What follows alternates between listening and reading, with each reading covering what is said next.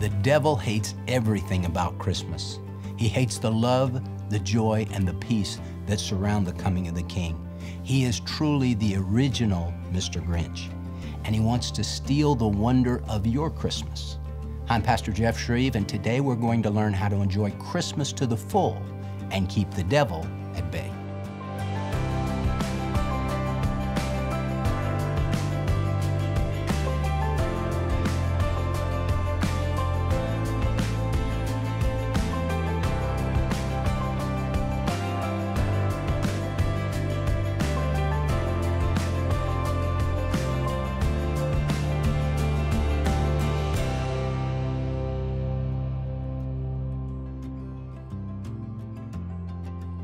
When I was a kid growing up, back in the day, we didn't have cable TV, we didn't have Blu-ray, no such thing as tapes or CDs or DVDs. We didn't have any of that stuff. We didn't have YouTube, we didn't have streaming. We had network television, CBS, ABC, NBC, a couple of UHF stations. If you were totally desperate, PBS, but you didn't want to watch that. That was terrible. But it was appointment TV. You know, we have this stuff called on demand. Whenever you want, you can watch what you want on demand. Back in the 60s, 70s, it wasn't on demand. It was appointment television. And the network told you, this is when we're airing X, and if you don't watch it when it comes on at 7:30, you didn't get to see it. And so as a little kid growing up and excited about Christmas time, we would look through. You know, they had the TV guide. They would print it in the newspaper, and then you could buy a magazine. It was TV Guide. It would show you all the things that were on and when they were on, because it was appointment television.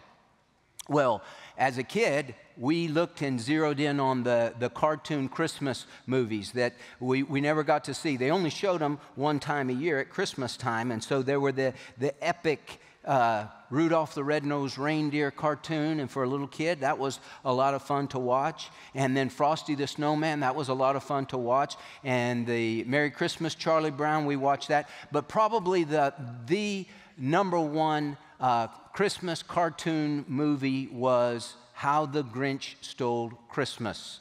That was the best. Dr. Seuss. And that show was what we looked forward to seeing. You only saw it once a year, and so you really looked forward to it. And if you remember the Dr. Seuss How the Grinch Stole Christmas, it was all about this mean, old, cruel, crusty Grinch that lived way up in a cave above Whoville, and he hated Christmas, and he wanted to stop Christmas from coming. Now, the song that Dr. Seuss wrote about the Grinch is legendary. It was sung by a man named Thurl Ravencroft. You say, who is that? He was the voice for 50 years of Tony the Tiger for Frosted Flakes, and he sang the song, and I wanted to just give you an idea of what the Grinch was like. You're a foul one, Mr. Grinch. You're a nasty, wasty skunk. Your heart is full of unwashed socks. Your soul is full of gunk, Mr. Grinch. The three words that best describe you are as follows, and I quote, stink, stank, stunk. You're a rotter, Mr. Grinch. I had to look up what rotter was. That's a cruel, unkind, stingy person. You're the king of sinful sots. Sot is a drunk. Your heart's a dead tomato splotched with moldy purple spots, Mr. Grinch. Your soul is an appalling dump heap, overflowing with the most disgraceful assortment of deplorable rubbish imaginable, mangled up in tangled up knots. Awful. You nauseate me, Mr. Grinch, with a nauseous super nos. You're a crooked jerky jockey and you drive a crooked hoss, Mr. Grinch. You're a three-decker sauerkraut and toadstool sandwich with arsenic sauce. Obviously, Dr. Seuss didn't like the Grinch. But now the Grinch is a picture of the devil. The Grinch hated Christmas. He wants to steal Christmas from the people that are so excited about Christmas. The devil is the exact same way. He's a thief. Jesus said in John 10:10, the thief comes only to steal and kill and destroy. I came that they might have life and might have it abundantly. Now, the devil hates everything about Christmas. Because Christmas, we celebrate the coming of the Messiah, the long-awaited. We sang that song, Come Thou Long-Expected Jesus. And the Old Testament saints were waiting for their Messiah, and it seemed so long. But he came in the fullness of time. He came at the proper time. And when he finally comes, there is, for those who believe, there is great excitement and cheer, and wow, the Messiah has come. And so the devil hates everything about that. He hates the songs, he hates the spirit, he hates the cheer, he hates the message, he hates the news, the good news. And so he wants to steal that celebration from your heart and mind. Now, he can't keep Christmas from coming, just like the Grinch couldn't keep Christmas from coming. But what he can do is he can steal Christmas from you. He can steal the spirit of Christmas from you. And so maybe you're here today and you're saying, this Christmas is just not going to be a good Christmas for me. I mean, I've gone through some heartache and trials and pain. I've lost a loved one. It's just not going to be the same. I'm just wanting to get through the holidays. You hear people say that just get through the holidays. When I do a wedding, I'll talk to the couple and I say, listen, here's the thing. You want to enjoy this because so many people, the couples, they get there and they get right up to the wedding and I just can't wait for this to be over. Just want to get through it. And it's like, you've been waiting your whole life for this time. Enjoy it. Don't just want to get through it. Enjoy it and treasure the moments that you have. And the devil doesn't want you to do that. He wants to steal that from you. And the big question is, are you letting him do it? Or is your heart filled with the spirit of Christmas?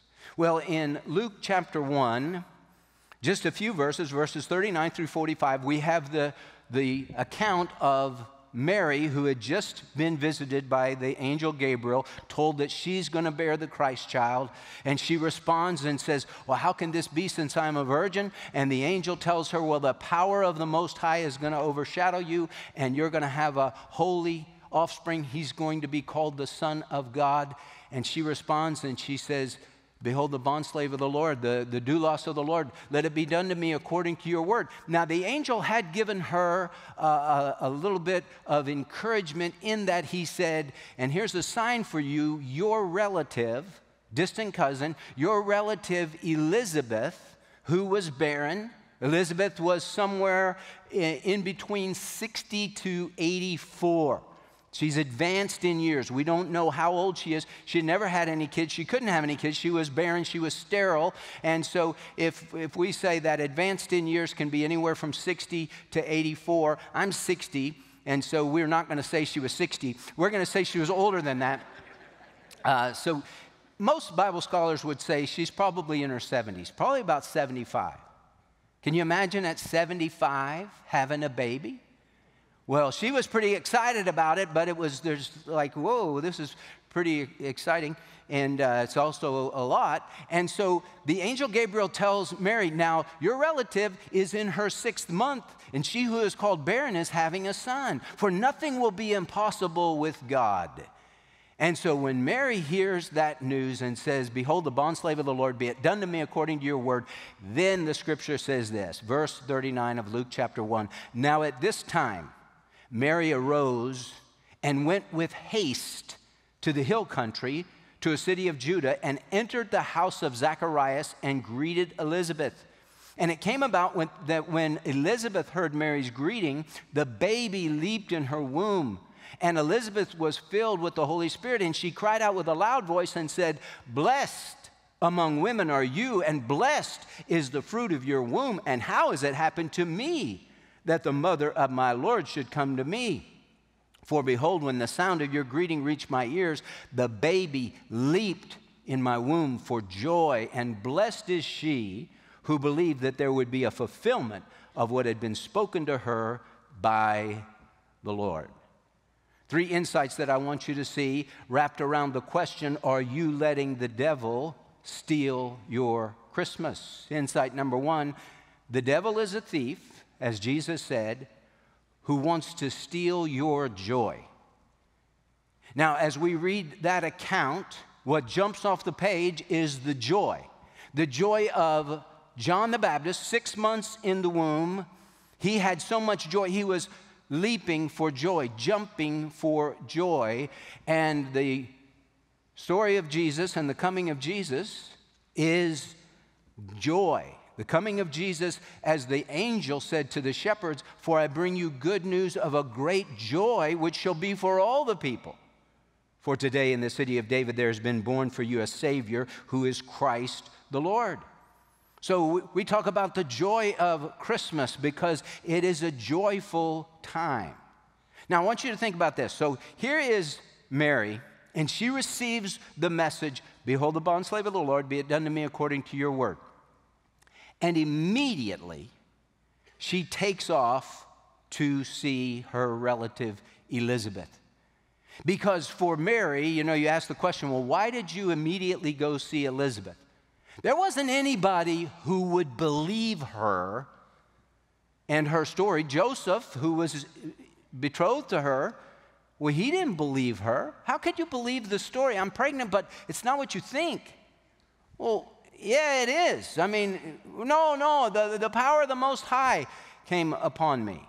Now, as parents, if your daughter told you that, you'd be like, I ain't buying that, That's not how that works. And so she knew nobody's going to believe me except Elizabeth, because she's had a miracle too. So she leaves Nazareth. Now remember, Mary's about 14 years old, 15 years old, probably at the max. She leaves Nazareth and makes the long journey to go to the hill country in Judah. It's about an 80-mile trek between where she is in the north in Nazareth to go way down south to Jerusalem, or even deeper, even all the way down to Hebron. And so it's a long journey that she has to make. Very unusual for a young girl like that to make the journey. She probably went with some other people or had some other people go with her. We don't know. But she went in haste. And she is freshly pregnant by the Holy Spirit. And I don't read where there was any feeling with that. It's just the word that the angel gave to her. But as soon as she enters into Elizabeth's house and gives a greeting, the baby leaps for joy in her womb. And then Elizabeth is filled with the Holy Spirit, and she had joy from the baby having joy, from Mary being there who was carrying the baby Jesus, and just so fresh in her pregnancy. Man, it is an exciting time. The coming of Jesus is good news of a great joy. And the coming of Jesus is a joy that trumps every trial, every trouble, every problem, every heartache, every pain.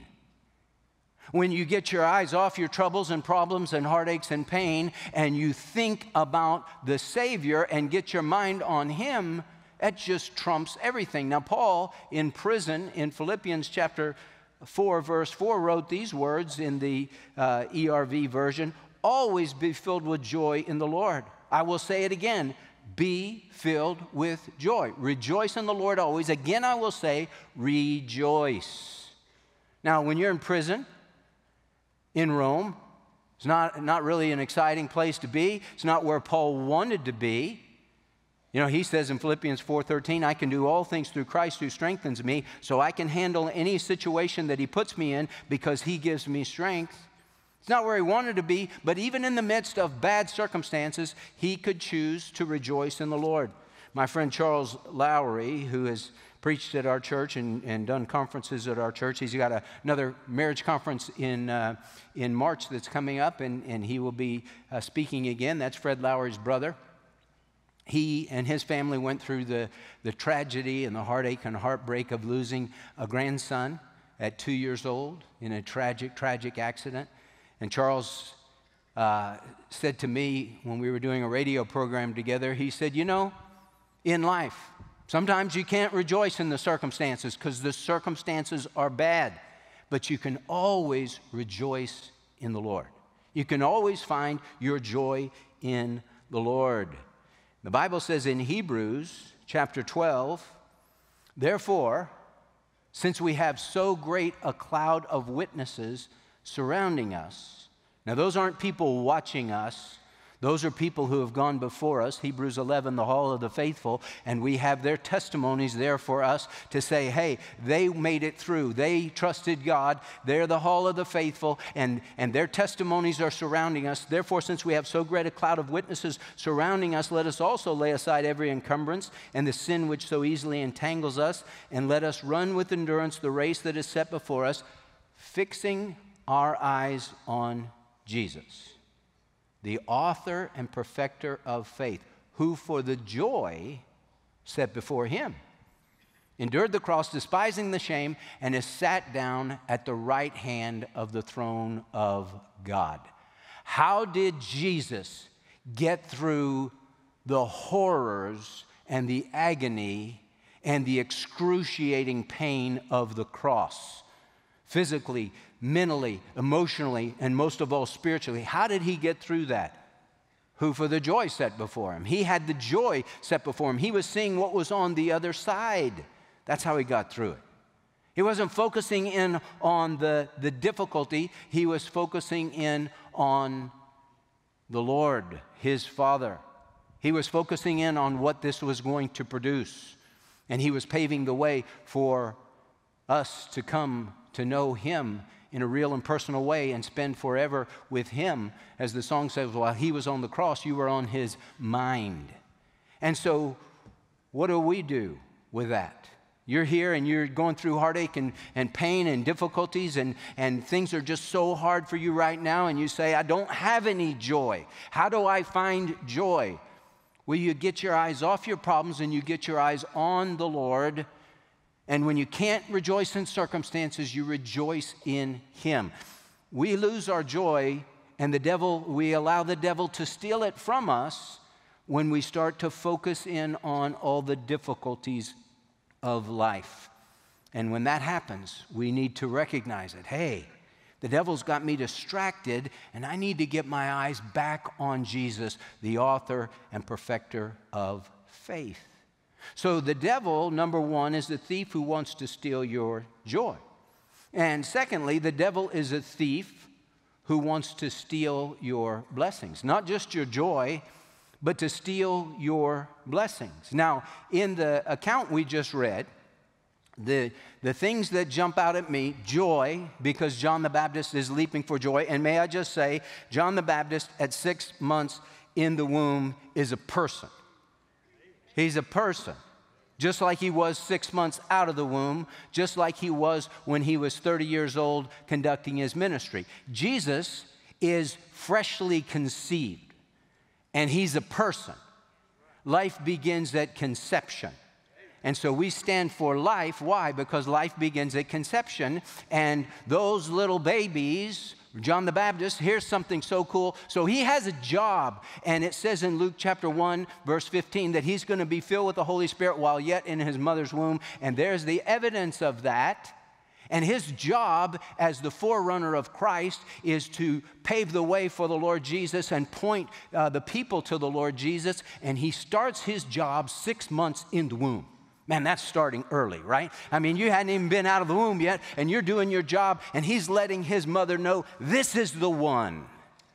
You know, Mary didn't tell Elizabeth. When it says she greeted Elizabeth, she didn't come in there and say, Elizabeth, it's me, Mary, I'm pregnant, but it's by the Holy Spirit.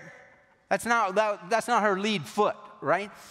So she just comes in and says, Elizabeth, it's me, Mary, and boom, there's a greeting, and there's the excitement, and the baby is leaping for joy, and then Elizabeth is filled with the Holy Spirit. Blessed among women are you, and blessed is the fruit of your womb. And blessed is she who believed that there would be a fulfillment of what had been spoken to her by the Lord. So these ladies are together, 2 pregnant ladies, and there's joy and there's blessing. And the devil is a thief who wants to steal your blessing. Now, Mary is blessed among women. She's not blessed above women. We have people that want to deify Mary. Mary she's just a simple 15-year-old, very common, ordinary girl that's betrothed to Joseph, and she lives in Nazareth, a grease spot town, a blinking yellow light, and the Lord notices her, the Lord chooses her, but she's a sinner, and she needs a Savior. And she says in verse 47, my spirit has rejoiced in God, my Savior, because she needs a Savior. And so she's blessed among women, not above women, but among women, not because of her, but because of the fruit in her womb, because she is going to bear the Lord Jesus Christ. And so Elizabeth gives this blessing. Blessed among women are you, and blessed is the fruit of your womb. The word for blessed that she uses in verse 42 is the word that we get eulogy from. And to eulogize someone is to speak well of them. And so she is speaking well of Mary, and she's speaking well of the baby. And there are great blessings. The verse that the word for blessed that's used in verse 45 is a different word. It's makarios. That's the word that Jesus used when he preached the Sermon on the Mount and the Beatitudes. That word means to be exceedingly happy and favored by God. And so Christmas is a time of blessings. Now, joy is real specific. Blessings cover the gamut of all the things that God wants to do in our lives, the good things that he wants to give us. So we have to be aware that the devil wants to steal your blessings. He wants to steal the blessedness that comes from the Christmas story, from the good news of a great joy. So remember this, all blessings come from the Lord. If you've been blessed in any way, it's from the Lord. The Bible says in James 1:17, every good thing bestowed and every perfect gift is from above, coming down from the Father of lights, with whom there is no variation or shifting shadow. God is the blesser, and he blesses us even when we don't deserve it. That's just who he is. Some people say, well, I did it. I made it on my own. I'm a self-made man. God didn't do any of this. I did it myself. Oh, yeah? Well, who gave you the strength to do it? Who gave you the ability to do what you did? Who gave you the brain power to do what you did? The Bible says, let everything that has breath praise the Lord. Why? Because the breath in your lungs is a gift from God. It's a blessing from God. God doesn't owe you anything. He doesn't owe me anything. He just gives because he's a good God. And all blessings given must be believed to be fully received. So Mary is blessed. Why? Verse 45, blessed is she who believed that there would be a fulfillment of what had been spoken to her by the Lord. She believed God. And as I told you, when the angel said, the power of the Most High will overshadow you, we like to think that, it's kind of like when God does a miracle, it's going to be abracadabra, alakazam, he's going to say something or he's going to wave his hand or something like that. No, how does Jesus do miracles? A lot of times he would just say, go, your son is healed. Well, where's the rabbit? Pull the rabbit out of your hat. Do something that would be like, you see that sign in the sky, there's a meteor that flies through the sky, your son is healed. And then it's like, yeah, I saw that. He doesn't do that. And so when the angel Gabriel told her, you're going to have a son, the power of the Most High is going to overshadow you, I don't think there was any sign. There was not any feeling. She didn't feel different. She's not all of a sudden, in a convulsion state and like, oh, I know this happened. No, it's just, okay, Be it done to me according to your word. She gets confirmation from Elizabeth, who got confirmation from John the Baptist. And then the Holy Spirit begins to work. The baby leaps in Elizabeth's womb, and then she's filled with the Holy Spirit, and then she realizes and says the thing she says to Mary, and then Mary gets that confirmation from the Lord, I really am pregnant. Now, I've never been pregnant, and apart from what the liberals in our world believe, men don't get pregnant. Hey, you know, that's just, it ain't going to happen, right? But I know, as Debbie's gone through 4 pregnancies, and so I know that, at the first, you don't know. So you're taking tests. Why? Because you don't know if you're pregnant. So if you've just been pregnant for, after conception, maybe it's been 10 days, you wouldn't know. And there's nothing outward that's going to show you that. So she just believed the word. And blessings given must be believed in order to be received. Blessed is she who believed that there would be a fulfillment of what had been spoken to her by the Lord. You remember when Jesus was at the tomb of Lazarus and he told Martha, roll away the stone? Lord, I don't want to roll away the stone. He's been dead for 4 days. Lord, he stinks. He's not just dead, he's stinking dead. And Jesus said, did I not say to you, if you believe, you will see the glory of God? Roll away the stone. If you believe, you'll see the glory of God. Now, how do you know that she believed? They rolled away the stone. That's how you know that you really believe. There's action to the belief. Abraham believed God and it was reckoned to him as righteousness. How do we know that Abraham believed God? Because he left his home of Ur of the Chaldees and he went to where the Lord told him to go, to the promised land, to Canaan land. That's how we know he believed God. You say you believe God and you don't act upon that, you don't really believe. And so, if you believe, you will see the glory of God. Romans 15:13, favorite verse of mine. We're calling this series The Thrill of Hope. What does the Bible say about hope? Now may the God of hope fill you with all joy and peace in believing, that you may abound in hope by the power of the Holy Spirit. How do you have all joy and peace? It comes in believing. And if you don't believe, you won't have all joy and peace. Did I not say to you, if you believe, you will see the glory of God? If you believe, you will have all joy and peace, and your heart will be filled with hope. Ephesians chapter 1, verse 3, a great verse. It says this, blessed be the God and Father of our Lord Jesus Christ, who has blessed us with every spiritual blessing in the heavenly places in Christ. Who has blessed us. It doesn't say who will bless us with every spiritual blessing in the heavenly places in Christ. It says he's already done it. He has already blessed us with every spiritual blessing. Not material blessing, although material blessings often come to us, but it's a spiritual blessing. Love, joy, peace, patience, kindness, goodness, gentleness, faithfulness, self-control. Against such things there is no law. Galatians chapter 5, the fruit of the Spirit. And God has already done that for his children. So let's take peace, because we talk a lot about peace at Christmas time. Do you have peace? You say, no, I don't have peace. You're a Christian? Yeah, I'm a Christian.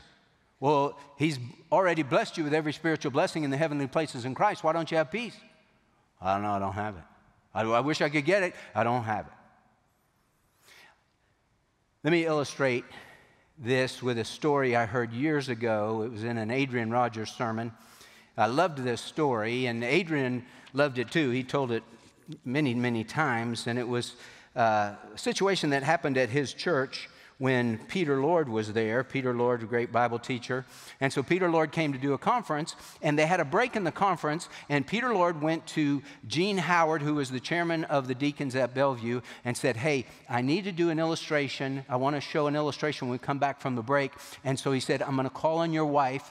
And he said, make sure when I call her up to the platform that you get her to bring her Bible. And so Peter Lord took a $5 bill out of his pocket and he tucked it in her Bible. And then everybody got back, and he said to the crowd, I need somebody to help me with this illustration. He looked around, and, just like he was just, on a whim. Oh, you, dear lady, you come up here. And so he picked Betty Howard, Jean's wife, just, it was a setup. And so she started coming up, and Jean said to her, honey, don't you think you need to take your Bible? She goes, oh, yeah, I need my Bible. So she comes up there. And she's there on the platform in front of all the people with Peter Lord. And Peter Lord said to her, now your name's Betty Howard? She said, yes, it's Betty Howard. He said, now I'm going to ask you some questions. Betty, do you believe I'm a man of God? Well, what could she say? She's up in front of everybody. She can't say no. So she says, yes, I believe you're a man of God. He said, do you believe I tell the truth? She said, yes, I do. He said, do you love me? She said, yes, I love you. He said, do you trust me? She said, yes, I trust you. He said, well, if you believe I'm a man of God and you believe I tell the truth and you love me and you trust me, if I were to ask you to do something for me that you could do right here, standing right here, wouldn't cost you anything and you could do it for me, would you do it? And she said, well, sure, I would do it. He said, wonderful. Give me $5. She said, okay, well, let me go. I got to go back to my purse. He said, no. I didn't say anything about going to get your purse. I said you could do it right here, right now. Give me $5. She said, well, I got to go back to my purse. He said, wait a minute, let's start over. Do you love me? Yes. Do you trust me? Yes. Do you believe that I would lie to you? No, I don't believe you would lie to me. Do you believe that I would tell you could do something when you couldn't do it? She said, no. He said, great. Then give me $5. She said, well, I don't have $5. How am I going to give you $5? I don't have $5. He says, is that your Bible? She said, yes. And he takes, may I have it? Yes. He opens it up, pulls out a $5 bill, says, why didn't you give this to me? She said, well, who put that in there? He said, I put it in there. And the only thing I asked you to give to me was what I had already given to you. What was her problem? She didn't know that that was in there. What's the problem that so many of us have? We don't know what's in here. We don't know what God has promised. And so if you don't know that you have been given this huge sum in your spiritual bank account, you don't write checks off of it. And so what do? What do you pray for? You pray for patience. Lord, I'm so stressed out. Lord, please give me patience. And God says, I've already given you all that. It's in your account. You've been blessed with every spiritual blessing in the heavenly places in Christ. Lord, I need peace. I just need peace. Well, I already gave that to you. That was in there when I saved you. And so instead of asking me for what I've already given you, why don't you access by faith what I've already given to you? What does it say? And blessed is she who believed that there would be a fulfillment of what had been spoken to her by the Lord. Now, we hear people pray this all the time. I've probably been guilty of praying this. We pray, and Lord, be with this person, and be with that person, and be with the other person. Lo, I am with you always, even to the end of the age. So why do we pray for Jesus to be with that person when Jesus has already said, I'm with that person? That doesn't make sense. Now, you can pray, Lord, help that person to really experience your nearness, so that they would be aware. I prayed that this morning, that people would be aware of God's presence in this place as we sang his praises and as we preached his word. That's a good prayer to pray. Lord, help them to experience your manifest presence. I need to experience your manifest presence, because just because God is with me doesn't mean I feel his presence. It's nice to feel the Lord's presence. Debbie and I, in our marriage, we love each other, but sometimes we feel so in love. And other times, we love each other. So you get the difference? We don't feel it, but we still love each other. And in our relationship with the Lord, there are times, your relationship with the Lord is a lot like your relationship with your spouse. It's a dynamic. It's not static. It goes up and down, and you can be doing really well, and then you're not doing so well. And so, Lord, I want to feel, I want the passion, I want the emotions there. Even when they're not there, Lord, I love you, but it's so wonderful when they're there. And see, if we will start to pray and we start to claim, you know, you've heard that name it and claim it. Well, we can't name it and claim it. God has to name it. And when God names it, then you can claim it. Then you can believe it and say, Lord, you promised. God loves it when we do that. He loves it when we pray His word back to Him and say, well, Lord, you promised your peace. You said I've been blessed with every spiritual blessing. So I'm writing a check right now and cashing in on the peace that you said is in my account. And so I'm trusting you for it. Isaiah 26, verse 3, you will keep him in perfect peace whose mind is stayed on you because he trusts in you. The devil wants to steal your joy. He wants to steal your blessings. And lastly, the devil is a thief who was defeated at the cross. We need to remember that. He's a thief who was defeated at the cross. Now, Genesis chapter 3, the fall of man, when the Lord comes down after Adam and Eve had been deceived, or Eve deceived by the serpent, Adam ate with her. He wasn't deceived, but he ate with her, and they fell. And the Lord comes down, Adam, Adam, where are you? I heard the sound of you in the garden, and I was afraid because I was naked, so I hid myself. Who told you that you were naked? Did you eat of the tree of which I commanded you not to eat? The woman whom you gave to be with me, she gave me of the tree, and I ate. And the Lord says to Eve, what is this that you have done? The serpent deceived me, and I ate.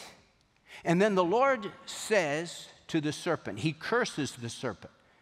And he says in Genesis 3:15, it's called the proto-evangelion, the first gospel, the first piece of good news, and it was spoken to the serpent, to the devil. And it says that the seed of the woman is coming, and you will bite him on the heel, and he's going to crush your head. Genesis 3:15. Now, when did that happen?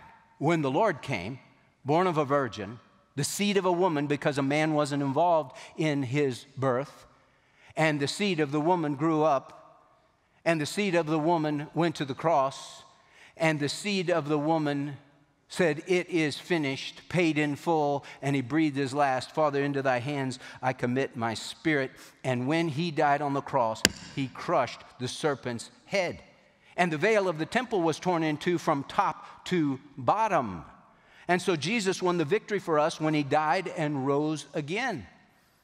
And we walk in his victory as we resist the devil by faith. See, the devil is a defeated foe. Jesus defeated him. He crushed his head. And to the Christian, the devil has no power. 1 John 4:4, greater is he who is in us than he who is in the world. And so the devil has no power over us. The thief comes only to steal and kill and destroy. He can't steal from you unless you let him. He can't kill you. He can't destroy you. Your soul is secure in the Lord. But now the devil doesn't give up. Just because he can't steal your soul and send you to hell, he can steal your joy, he can steal your peace, he can steal your blessings, but he can only do that if you let him. And see, as we walk in the victory the Lord gave us and we resist the devil, then the Bible says he flees from us. Peter said this, be of sober spirit, 1 Peter 5:8. Be of sober spirit, be on the alert. Your adversary, the devil, prowls around like a roaring lion seeking someone to devour. He wants to gobble you up. But resist him firm in your faith, knowing that the same experiences of suffering are being accomplished by your brethren who are in the world. You resist him. How do you do it? Firm in your faith. You believe the word. You believe what God says. Greater is he who is in you than he who is in the world. And as the scripture says in James chapter 4, but God gives a greater grace. Therefore it says God is opposed to the proud, but gives grace to the humble. Submit therefore to God. Resist the devil, and he will flee from you. Draw near to God, and he will draw near to you. Cleanse your hands, you sinners, and purify your hearts, you double-minded. Resist the devil. That means you stand up to the devil. And when you stand up to the devil firm in your faith, standing on the word of God, what does he do? He flees. And that's how you do battle with the enemy. We submit to God. Lord, I'm going to do it your way. Not my will, but yours be done. And I put myself under your lordship. And I allow the Holy Spirit to fill me. And then I stand firm against the schemes of the devil. And he has to flee. Hey, is the devil stealing your Christmas? Is he stealing your joy? Are you letting him do it? Stealing your joy, stealing your peace, stealing your love, stealing your excitement. Have you taken your eyes off of Jesus and put them on your troubles and put them on your problems? Are you losing hope for a better tomorrow? Now may the God of hope fill you with all joy and peace in believing, that you may abound in hope by the power of the Holy Spirit. Let me close with this story. I have a very dear and wonderful friend. I've known him since college, Sean Breedlove. And Sean has a wonderful wife, Deanne. And they got married soon after college. I have a picture of Sean and his wife, Deanne. There they are. Sean helped disciple me when I was a college student. He's a couple years older than I am. Well, Sean and Deanne have 3 wonderful, beautiful children. They have Allie, their oldest, and Ben, their second born, and then Jake. And Jake is a world-class wave boarder, and they competes in competitions and all this stuff. But their middle son, or their middle child, Ben, was born with a heart issue. And after about 4 months, they diagnosed this, what they thought was a heart murmur, but it ended up being something much more serious. And they were told early on that people that have what Ben have, they don't live real long. And so probably, in Ben's teens, he's not going to make it. They were told that early on. And Sean said, we didn't want to live in grief or anything like that. And we said, we're not going to borrow trouble. And what hasn't come, we're just going to live in the now. And we're going to enjoy every day with Ben. We don't know how long we have with him, but we're going to enjoy every day with him. And Ben had a couple of episodes where he, near-death experiences where he would die and he would not be breathing for a while, his heart not beating, and then they would revive him.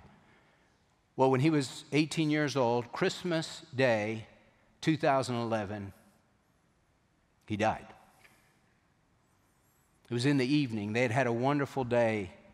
I asked Sean, I said, did you sense that he was really going down where this would be his last day? He said, no, not at all. It was a total shock. He said, we rushed to the hospital Christmas night, 2011. He said the doctors did what they could, but they came out and said, we can't save him, he's gone. And so they had to hear that news. Your 18-year-old son is gone, Christmas night. He had to tell the 2 children, Allie and Jake, that their brother had died. He said it was the hardest thing they had ever done. And he said, we left as a family without our son. We left him there at the hospital. When I was interviewing Sean, and Sean's not a guy that cries, but he just broke down and he was choking back the tears. He said, it was the darkest time of my whole life, leaving that hospital that night. But unbeknownst to Sean and Deanne, Ben had had an experience with the Lord in one of those near-death experiences just a few weeks before he died. And he experienced the peace of what he calls the waiting room of heaven. He did a little 3x5 card thing where he just flipped these cards and was asking, do you believe in God? I sure do, and told his story. Well, that thing went viral. And it was the next day that a friend came and talked to Sean and Deanne and said, have you seen the video? And they said, what video? They said, the YouTube video of your son, Ben. They said, no. And they watched it. And they watched how Ben had said, I experienced such tremendous peace. I just want to go back there so badly. I never wanted to leave. I just can't wait to get back to that place. And Sean said it was so comforting for him and for Deanne and for Allie and Jake to know that their brother was safe and secure in heaven. They knew that intellectually, they knew that spiritually, but just to see him sharing that. That has been viewed by over 9 million people. It went all the way around the world. Sean and Deanne have been interviewed on CNN and all sorts of news outlets. Allie wrote a book about it, When Will the Heaven Begin?, about Ben's story. And I asked Sean this question. I said, Sean, so your oldest son dies on Christmas. I said, has that ruined Christmas for you? All the Christmases, is that all you think about? He said, no, not at all. He said, it's a matter of perspective. He said, I don't look at Christmas 2011 as the day that my son died. I look at that as the day that my son went to heaven. And I rejoice in that.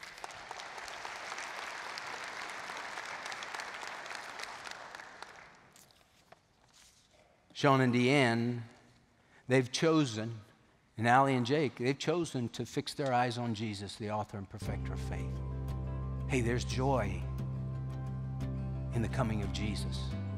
There's love, there's peace. There are all the blessings of God wrapped up in swaddling clothes and placed there in the manger. And you and I can put our faith and trust in him. And no matter what is taking place, he is the God of hope. Now may the God of hope fill you with all joy and all peace in believing, that you may abound in hope by the power of the Holy Spirit. My friend, as we come to the close of the broadcast, I want to ask you, do you know for certain that Jesus Christ is your personal Lord and Savior? If not, today is the day for you. Just ask the Lord from your heart, Lord Jesus, I'm a sinner and I'm lost and I can't save myself, but I believe that you are God in the flesh. I believe you died on the cross for my sins and rose again from the dead. And right now, Jesus, I ask you to forgive me, to come into my heart, to be my Lord and Savior. I surrender my all to you, and I promise to follow you all the days of my life. My friend, if you'll pray that kind of prayer and mean it, the Lord will come in, and your life will never be the same.